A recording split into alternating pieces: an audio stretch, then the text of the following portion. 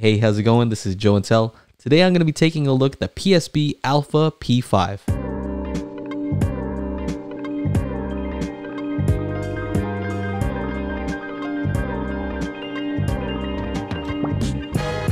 Before we get into it, here's a quick message from our show sponsor. OSD Black is a high-performance line of upgraded speaker and electronics products, SVS, providing thrilling and immersive high-end sound with unmatched performance for the price. Have you ever wanted to attend a hi-fi trade show but couldn't? Now you can. On June 26th to 30th, the Hi-Fi Summit begins. It's going to be a 5-day event available to people worldwide. There you can see your favorite brands and you'll get to see all the new products before anybody else. If you're shopping for products, you can even narrow down your search based on price and other specific criteria. You'll be able to chat live with other audio enthusiasts, ask questions about products and get them answered directly by the companies. You'll be able to vote for best in show. You can even leave testimonials for your favorite brands. Tickets are $49 for all 5 days, but if you sign up before June, you'll be able to get them at the early bird special of $24 for all 5 days. Those with tickets will be able to see show specials, exclusive discounts, as well as entering contest giveaways for some ridiculously awesome prizes, like entire systems. Crazy prizes. If you can't buy a ticket, we completely understand. We're going to be live streaming all the seminars for free to the general public. Also, after the show is over, we're going to open up the site for everyone to see. But no trade show is complete without an after party. So we're going to have DJ Chana De Silva, aka Techno Dad, spinning every single night. So you'll be able to sit back at home, enjoy the music, bump it on your system, dance, do whatever you want to do. He's even planning on doing an audiophile night where he's going to play his favorite audiophile test tracks. You can play them on your system and he'll tell you what he's looking for every step of the way. It's going to be awesome. Go to the HiFiSummit.com, buy your ticket, and let your hi-fi journey to the top begin. Alright, so behind me I have the PSB Alpha P5. I've had these for a while, I've unboxed them, and I got a chance to listen to them for a good while, so I do know their sound characteristics, and I want to tell you all about it. So first things first, these are some small speakers, and build quality, I like everything about the build quality, and there's something special here that I want to take a look at, and that's the grill. So right now I have the grill off, but here it is with it on, and as you can tell, it's just a metal grill, all magnetic. So something here is magnetic. I'm not sure if it's the grill or what's behind here. But yeah, you can see here that this is a very thin grill. That's it. That's all you get. And when I had Paul Barton on the podcast, he said that he designed it like this because it's so thin and so close to the actual drivers that it doesn't affect the sound. And that's what he told me. I had to measure it for myself just to see if that's the case. We'll take a look at that in a bit. But yeah, overall, I'm digging this grill. I think everybody should just copy this. This is the best way to do a grill. So you can see it has a 5 1/4 polypropylene woofer, and something different here. Instead of a soft dome tweeter, this is using a 3/4 inch aluminum dome tweeter. You'll also notice a little bit of a waveguide here, so that should help with the off-axis response. Now here you can see the vinyl finish on here, and to me this is one of the best that I've seen, especially for a speaker in this price category. Right now these are selling for $3.99 for a pair. Again, these are some small speakers, and so I didn't expect them to have much bass, but they surprised me again. So a few interesting things that you'll notice is that it is rear ported, has a 5-way binding post, but over here you also see a place where you can mount it. So this looks like maybe a 1/4-20 thread, and so yeah, you can mount these on the wall. Now, how do they sound? To me, I would say that these are very balanced. I mean, Paul Barton is known for his research. He had access to a facility there in Canada where he was able to do a lot of testing in an anechoic chamber, and so lots of testing. Very scientific in his way of tuning speakers, and so I love that. And these speakers reflect that sound. To me, they sound tonally accurate, they sound balanced, and nothing about them really sticks out. I mean, that's not to say that they're boring or clinical. That's not my experience. I just felt like, yeah, they did what they're supposed to do.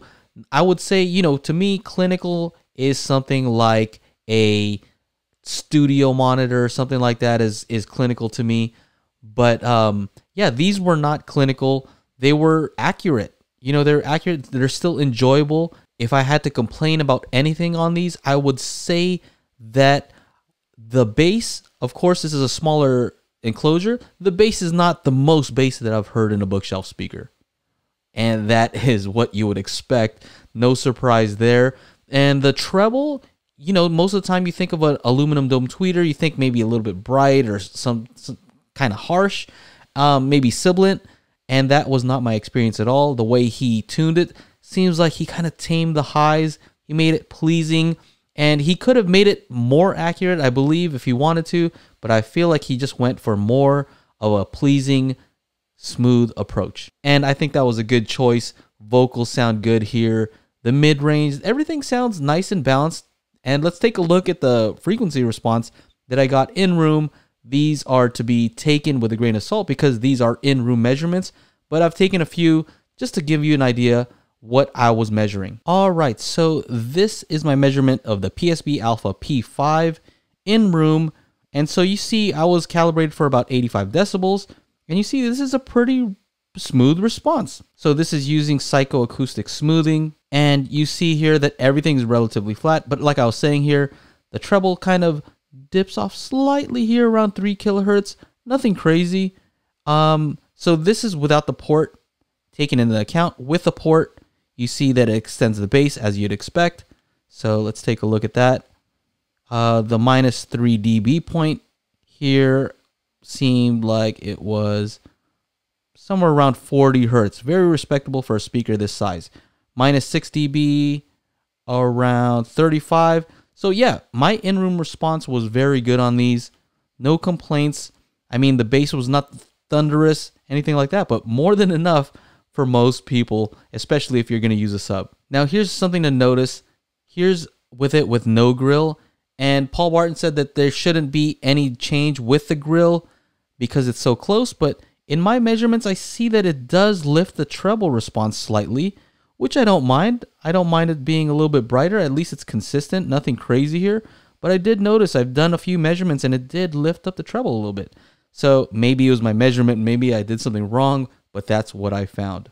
Overall, balanced speaker. So now let's take a look at the speaker leaderboard and see where these speakers place. All right, here we are. We're back at the speaker leaderboard, and here we have the PSB Alpha P5s. All right, so best bookshelf. These are $3.99, and I mean, overall, I'm impressed. I'm a PSB fan now after hearing these. And I would have to say, you know, I'm kind of curious to hear some of their more expensive models to see how they perform. These here, all these are very accurate. I'm going to have to go ahead and put the PSB Alpha P5. See, here's the thing. These are more accurate than these edifiers. But these edifiers are powered and they can hit lower. Okay. The 306p, these measure very well. Well, I don't know. These had that weird dip, but these measure well. I'm going to have to put the Alpha P5s. Really, I'm going to put them above the S2000 Pro because I prefer that accurate, tonally balanced sound signature compared to the edifiers. They're a little bit all over the place. These Hercules Monitor 5s are studio monitors.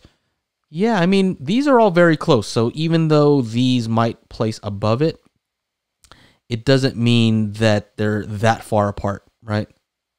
So, I mean, if I were to move these 5 up and put them, let's say, somewhere around here near the Wharfdale Diamond 11.1s, I mean, that would be fine too.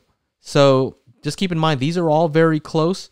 But yeah, somewhere around here, Alpha P5s. Now, best for desktop. These are not powered, so you are going to need something to power them, and that would knock it down a few just because it needs to be powered. I would say on a desk, they would be, I would put them, if you have an amp, right? So if you're willing to amplify these,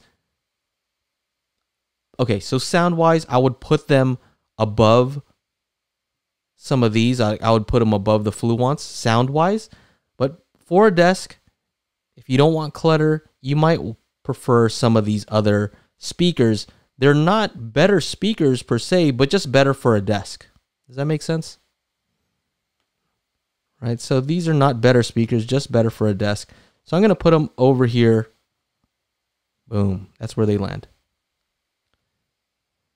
All right, so these are $399 right now. I'm going to place it here for a second.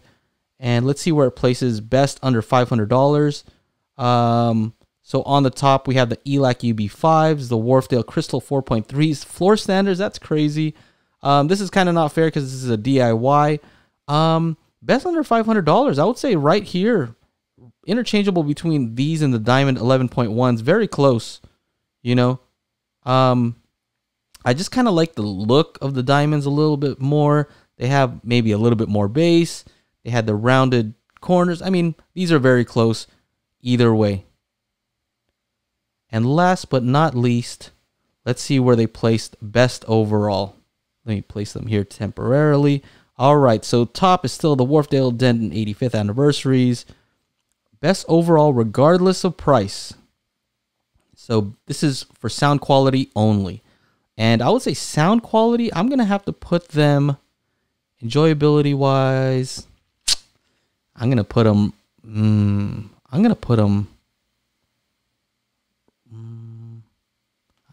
pretty high because I like the sound quality of these.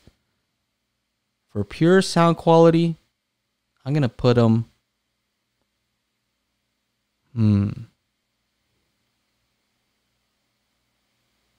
pure sound quality. Man, because these are powered. The Kanto Tuck has a lot of bass, but frequency response is kind of all over the place. So sound quality, I'm going to have to put the Alpha P5s real high, right up here. Very high on the best overall quality. So with a sub, I think these Alpha P5s are going to be amazing. In a home theater, yeah, I would love those. So there you have it. That's where they place on the speaker leaderboard. If you have any questions, leave them in the comments below. I hope you enjoyed the video. If you did, make sure to like, subscribe, ring the bell to be notified when I upload new videos. And once again, thank you to my Patreon supporters. Thank you for allowing me to do what I love to do here on YouTube.